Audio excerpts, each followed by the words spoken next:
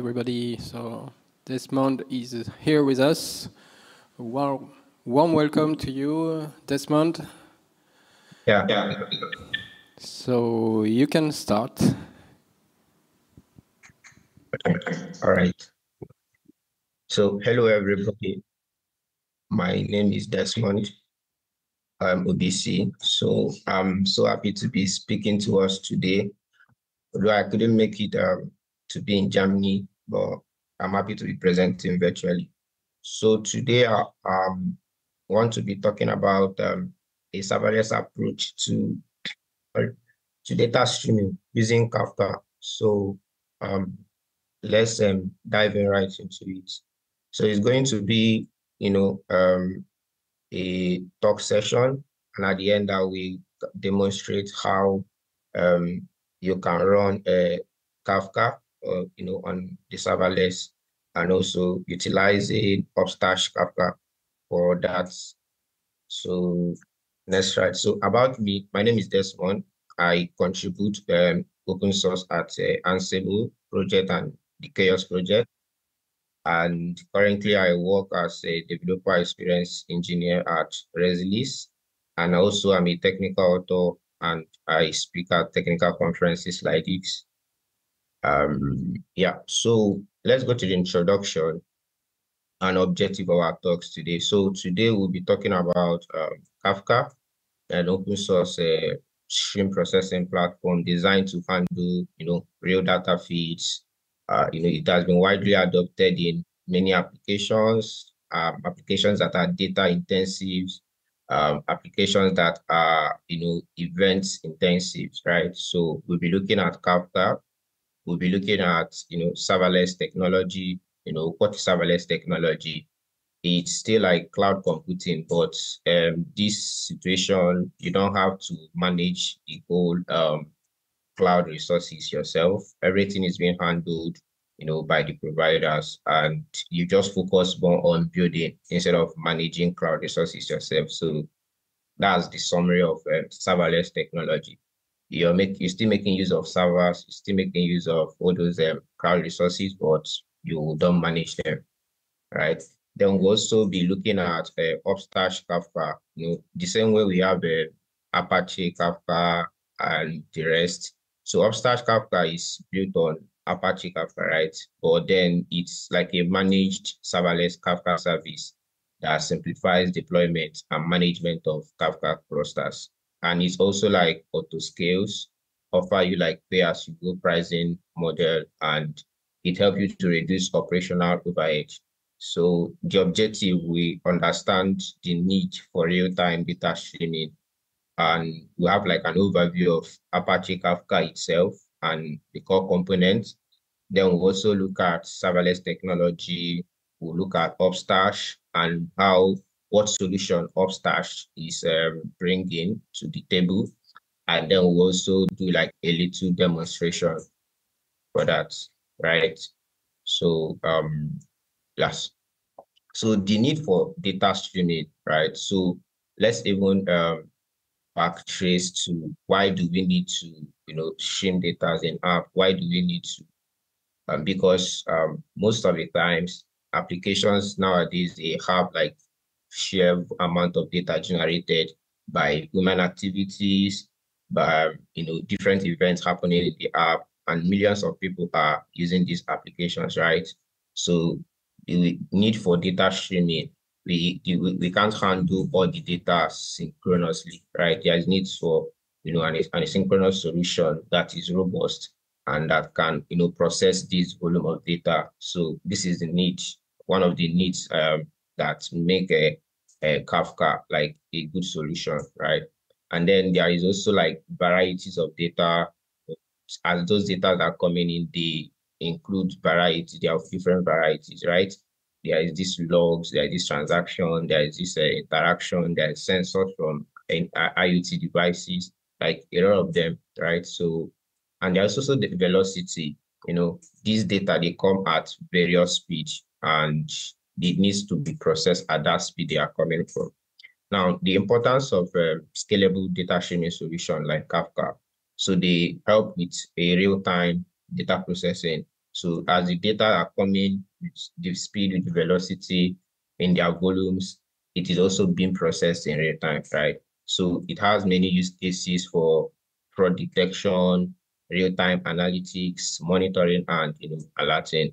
And it also like a very efficient to manage large volumes, like handling high throughput. So you won't even notice that these data are much because it has the capacity of handling like such volume of data.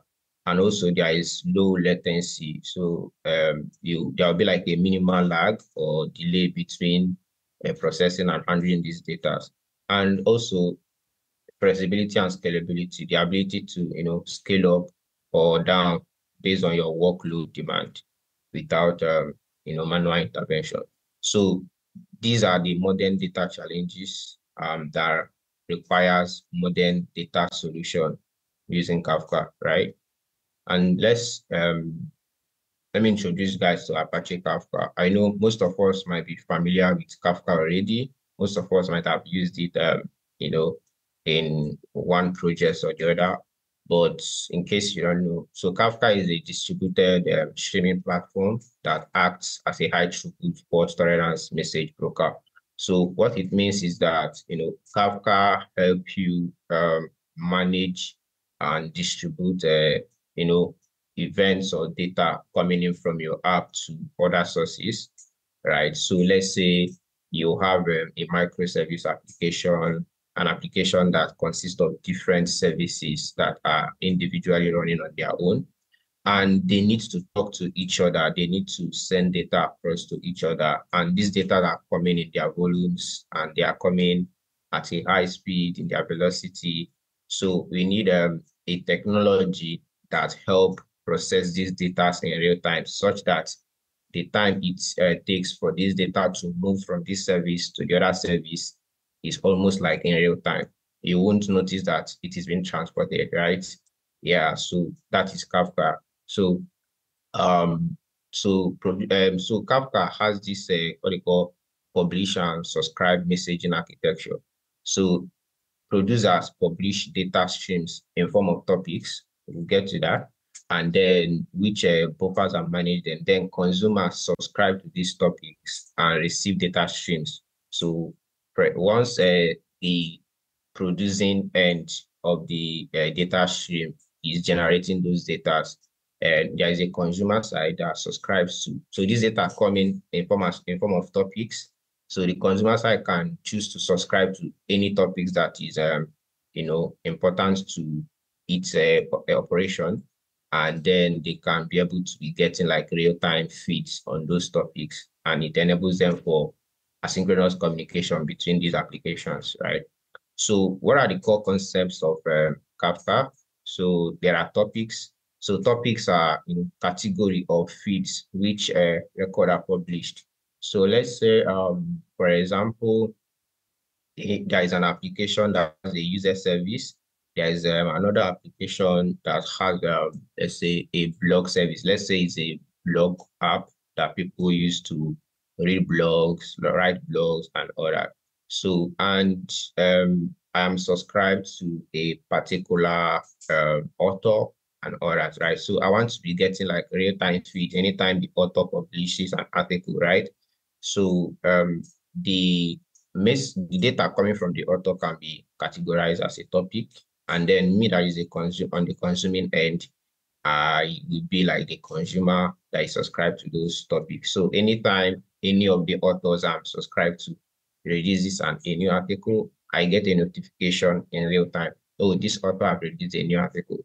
So that's what topics mean. Then producers is the system itself that publishes these Kafka topics.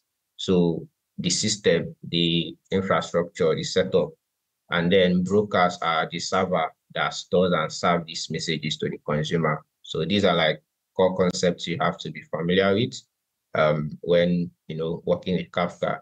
Then we also look at the Kafka's distributed architecture. So it is designed to handle large-scale message streaming with horizontal scaling, right? So horizontal scaling means that you can either scale it up or down, right? In situations where you see that, oh, you're getting like more data, the volume of data are increasing, you can also, add more servers to your cluster, Kafka cluster, or in case you want to downgrade, you can remove more servers to meet your needs. So it can be scaled horizontally. And fault tolerance, so their replication of data across multiple brokers to ensure data availability. So there is this thing that you can, replicate data. I don't know if you are familiar with most of the SQL database. You can do data replication. Yeah, the same way you do data replication for your database, right? You can also do data replication, across different Kafka clusters to ensure that these data are available and durable. Then high throughput, it has the capacity to handle large volumes with low latency. So there will be low lagging or low little slowness, but it is handled efficiently that you won't notice at all. So benefit of using Kafka. So for your application, at least it will be reliable, it will be durable, it will persist like storage of message for long-term retention. So most times if you check some application, you see activities that has happened like years ago are still there. Those events, actions, data are still there. So Kafka also has that capability to persist storage for, depending on how long you want it, right? If you want short-term retention, long-term retention, it can handle them. Then flexibility, so it is suitable for many use cases like logs aggregation. If you want to use it specifically for logging, events that as they occur in your application, event sourcing, real-time analytics, and many of them. So someone will ask why Kafka, right? So Kafka, because of its robust architecture, it has, it's been like the go-to solution for building real-time data pipeline, right? So it's like one of the best solutions out there, and it's something that is worth using because of its architecture, right? Because of the way it was designed, and all that. So it addressed like the modern data challenges, which we looked at earlier on. And yeah, that's like one of the reasons you should use Kafka. Yeah. So this is a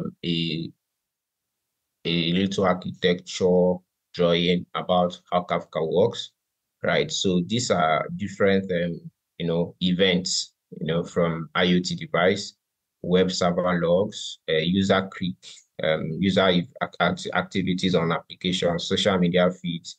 So these these are producers, right? So they produces this data, and Kafka, is kind of a tunnel that, channels this to consumers. So this Kafka Connect could be any of the connectors, used by any of the applications elsewhere. So maybe another service is using this connector to, listen to these events and data in real time. Or it could be like another application elsewhere. It could be like a streaming ETL that is for search or data warehouse like Elasticsearch and the rest. So this is like a simple picture of how it works. So the producer produces this data in their share volumes, Kafka processes them, and the consumer plug into Kafka using any of these medium to listen to these data as it comes in real time. So now let's look at serverless technology, right? As we discussed earlier, it's still like a cloud computing model that lets you build and run application without managing the server yourself, right? So, it's like renting an apartment instead of buying a house. You still get all the functionalities, just that you're not the owner of the house, or you get all the amenities that comes with the house, all the infrastructure that comes with the house. You just pay as you use it, right? And anytime you feel, okay, I'm done here, you won't have to pay for it again. You can move to other place. So that's serverless technology. So you pay for cloud services as you use them. You don't get to manage about scaling. You don't get to manage about load balancing. You don't get to care about distributing requests across network, across locations and all that. So they already help you to manage all those things so that you can focus on building. So a breakdown of serverless technology, no server management. The provider handles the server setup, scaling, and maintenance for you. It's event driven. So your code runs in response to your specific events, like user uploading a file or an API request. Then it's pay per use. You only pay for the resources you use and the time you use them, which make it like cost effective instead of having a Kafka server traditionally running and incurring your a server debt. You can use a pay as you use feature so that anytime you're not using it, it scales down to zero. It turns off the setup, and anytime a data request comes in, it's spin up back automatically again, which makes it a very good model for use so that you only pay for what you use. And auto scaling, so it automatically adjusts to the number of running instance. Say you have 1,000 users today, and in a few months you increase to 10,000 users, and that's like influx of data. So serverless technology, you don't have to bother about adding servers by yourself manually. They help you to do all those things. So yeah, so even though it is called serverless behind the scene, it's same involved like servers, but you don't take care of them. The providers help you take care of that. And yeah, so benefits are reduce operational overhead, like I said. So you don't have to manage infrastructure. You don't have to manage any setup. So it allows developers to focus on code and business logic. Then cost efficiency, you only pay for what you use. Scalability, it handles a workload automatically, scaling up and down as needed. So why go serverless? So because serverless technology simplifies the deployment and management of application. So if you are a startup and you are looking to launch quick and early, if you are trying to ship out a version 1 as soon as possible, and or maybe you don't have the human resources or team resources to gather experienced engineers and know how to handle traditional Kafka setup, serverless technology is like a good use case for you. And not it also like help you to manage cost, help you don't have to worry about scaling, you don't have to worry about anything. And that's like a good reason to use serverless. You just have to focus on building your application, focusing on code and business logic. So now challenges with traditional Kafka deployment. So it is complex and time consuming. The setup is complex, time consuming. Then maintenance, including a software update, security patch, hardware management, right? Those are setup and maintenance um, issues that you can experience like running Kafka traditionally. Now, cost and complexity. So depending on where you are, hosting the Kafka server, so you'll be incurring costs, whether people are using it or not, as far as the Kafka server is always on. Because if you are using a server that is not using a serverless architecture, it will always be running, right? So it will be incurring cost. And then complexity in managing and optimizing the resource of utilization as well. So for example, you want to scale up, you want to scale down, you have to manually do other things, right? Okay. Then there is potential for over provisioning or under provisioning, right? Serverless helps you to maintain that equilibrium. For whatever influx of data is coming in, it matches that by providing exactly the amount of resources you need.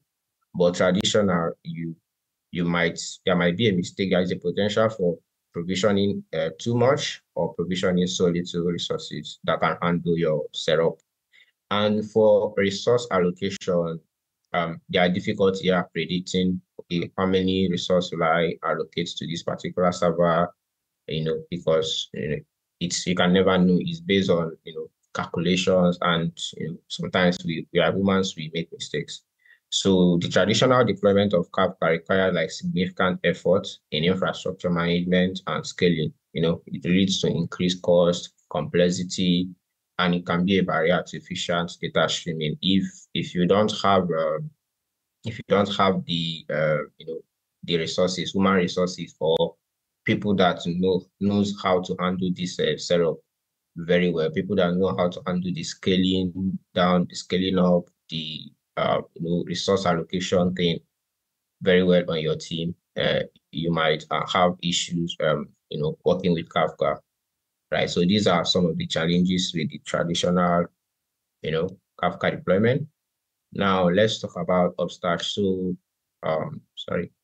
Upstash Kafka is a serverless data platform, that provides managed Kafka clusters with seamless integration into serverless architectures. It has these HTTP-based APIs that enables the access from serverless technologies, edge functions, and it supports like a lot of standard clients that uses Kafka protocol, right? So the key features is that it's a managed service, so it simplifies the deployment and management for you.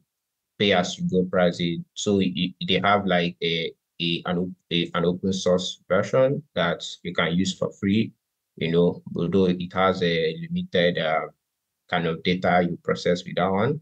But if you handle like large volume of data, it offers a pay as you go pricing that you just have to pay for what you use, right? Pay for the resources you use. Then simplifies scalability. It scales automatically, handle the workload without manual intervention.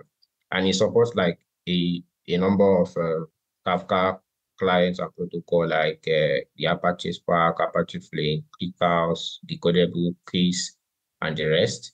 And also it allows serverless and edge functions integration, right? So you can use Vessel edge function, Cloudflare, AWS Lambda. And I didn't add this one in the slide, but it also like supports a large number of connectors from database connectors, like for MongoDB, Postgres, MySQL, name them. So to any other connectors that you can think of. So it also supports language agnostic, like it supports different programming language. You can use it in any programming language you want. So that's it about Upstash Kafka. And so this is like an example of what someone did with Upstash. So this is a URL shortener app. So this is the admin, this is the end user, right? So when the admin is the person creating the URL, right? So you want to shorten a long URL to store a short URL. So they will put in the long URL, it will store in Redis, right? So, and to generate the minified version of it. And the end user will visit those short URL and it will hit the Redis bucket to get the real one that it redirects to. But then you want to get analytics on how many times people are clicking this endpoint, this my link, right? So this is where you store all the click events in Kafka, and you can, visualize them using a tool like Materialized to see like the real-time traffic analysis going on in your application. So this is a good example of, so the more this data inflows, so data inflows here is like a click event coming in. 1 million people are clicking on those links, 1,000 people are. Kafka handles this event synchronously, store them in the server, and you can now use a consumer, right? So this end user, as they are as they are clicking these links, they are kind of producing this Kafka Kafka messages, Kafka messages, or they are generating these topics. Yeah, exactly. So now this materialized view is you can use it now to subscribe to these topics. Okay, let's say the topic, you can name it traffic, right? And click traffic. So as they are generating these messages on this topic, you will now use Materialize to consume that that topic and listen to that topic and see how many people are clicking, how they are clicking, from what websites are they clicking on this on this link and other stuff. So you can use it for real-time data analytics. So how does Upstash works? So it's very simple.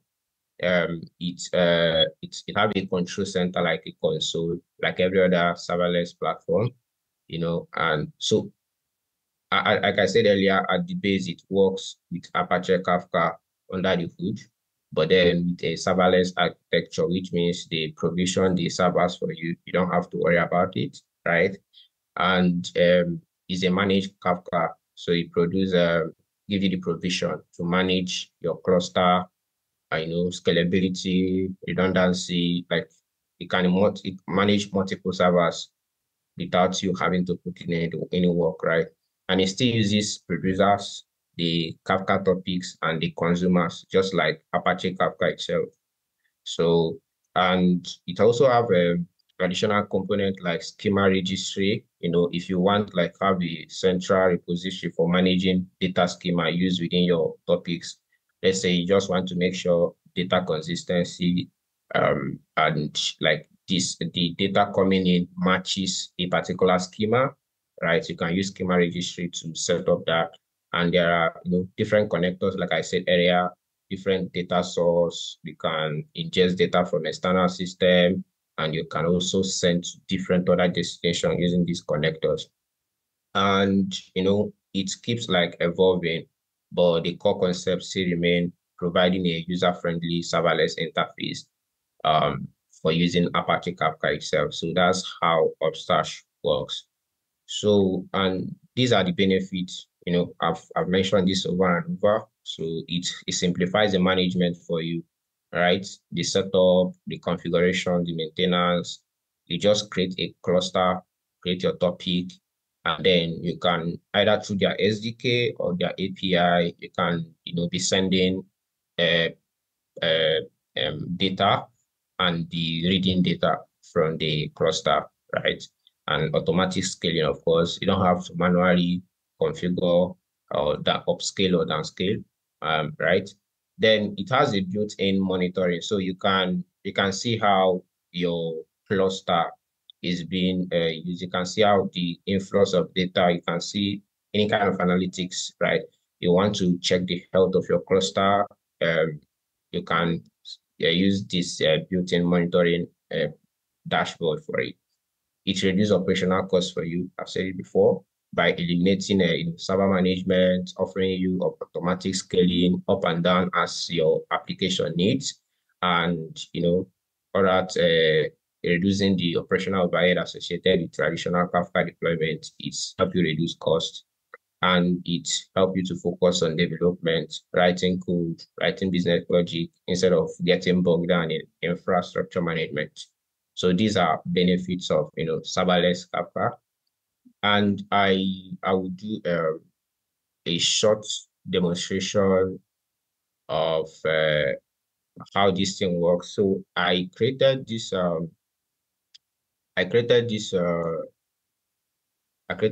microservice app, right? So it has like I don't know if you can see my screen clearly, but it has app one, app two, and it has a Docker Compose file, which allows me to run the two applications in a container. And so app one is the one that, so if you check the index file for app one, so I've already opened that. So if you check the index file for app one, um you will see where I am, So this is where I'm setting up Kafka using Kafka JS, and this is where I'm kind of creating an instance of Kafka here using my username, password, my Kafka server URL. So I set up my producer here. I connect to the producer, and then this is an endpoint that I want when someone hit this endpoint, it will transfer this data to another app, a microservice, which is app two. So app two is listening to this topic. So it will transfer it to app two using this producer.send. So it contains the topic and the message I'm sending. So the message I'm sending is basically this request.body, right? So request.body has the message this is the message request.body. So I want to send whatever request I want to send whatever request that is coming to this second service to handle it using Kafka, right? So this is where I'm running the app one. Then app two has app two also have a Kafka instance set up, right? And then I configure a consumer. I call the consumer user group, right? So I have a MongoDB connection here and a MongoDB schema for creating a user here. So I want to, whatever that is coming from app one, I want to use it to create a user. So the data coming here is name, email, password. And we can use the registry I talked about earlier to make sure that whatever that is coming from app one matches the schema. Although I'm not doing it in this small demo, but yeah, it's something you can do, to make sure that, okay, whatever is coming is name, email, and password, and nothing more, nothing less. So this is where I'm subscribing to the topic, and this is where I'm running. Okay, I'm using the message. I'm utilizing the message from coming from this Kafka server based on the topic I subscribe to, right? So, and what I'm trying to do here is, pass the object coming here as a JSON and use it to create a user in my MongoDB database, and it's saved. So I'm going to run this using Docker Compose. So when I run Docker Compose, it should start the two app. The first one runs on port 8080, the app one, and the app two runs in I think 8081. Yeah. Okay. Yeah. So now my console says app A is running, producer connected to Kafka, and app B is running. It's connected to MongoDB, it's connected to Kafka, and it's subscribed to the topic called serverless, right? So before we run any test, so let me show you as well. Let me show you the dashboard for Upstash. So this is how the dashboard for Upstash look like. So this is Upstash has different services they provide. They provide Redis service, Kafka, vector database, and the rest, right? So this is where if I want to create a topic, I come to this place. So I've already created one called serverless, right? I can create a new topic here, add the name, add the partition count. I can add the cleanup policy if I want to delete it after a particular hour. So the retention hour here is 1 week. The retention size is 256 MB, and it can be higher based on your plan. I'm on the free plan, right? And the mass message size is 1 MB. So this is how you can create your topic. From the landing page, you can just click on create account to come to this console. You just have I signed it to my GitHub. It's very easy, and I come to this console where I created like my first Kafka cluster. So I've created a topic, and if you go to usage, you will see the monitoring aspect I talk about. So it shows me how many message produced, how many consumed, right? It shows you like your throughput, right? It shows you your data size, it shows you our connection count. So these are the analytics that are very important for you to see. And this is the schema registry I talked about. So you can create a schema registry here to make sure your data are consistent and data are, yeah. So now back to our application. Now that our application is running, so I want to from app one create send this request to create a user. So name, email, password from this postman, right? So when I run it, it will tell me message sent to Kafka. Then if you look at my console here, it will tell message received in app two, right? And it will show all the buffer, the values and stuff for the message. And then this is the past data coming from app one, and then it have saved that data to MongoDB here. So I've sent data from app one to app two to process it and store to the database using Kafka connection. So it's simple to set up from the console. You just have to copy. So to create an instance of Kafka, you just have to copy your URL provided in the console for you. So yeah, so you go to details, you see this is the endpoint, your server is already hosted for you. You don't have to. Then your username is here, your password is here. They even have like a snippet code for you to, get started up and running in Java, Node, Python, Go, C Sharp. And they even have like the REST API version. If you want to use REST API, like call, fetch in JavaScript, or if you want to listen to this topic via webhook, you can also use this, right? So this is all about Kafka. This is all about the short demo. And I think, so conclusion, right? So what are like the key takeaways? So we have understand the need for scalable real-time data streaming, right? And we've explored Apache Kafka, the concepts and the benefits. We have explored the serverless technology, the architecture, why it is important, right? We have also learned about Upstash, Kafka, and we've learned about the benefits, which are operational simplicity, cost efficiency, and auto scalability.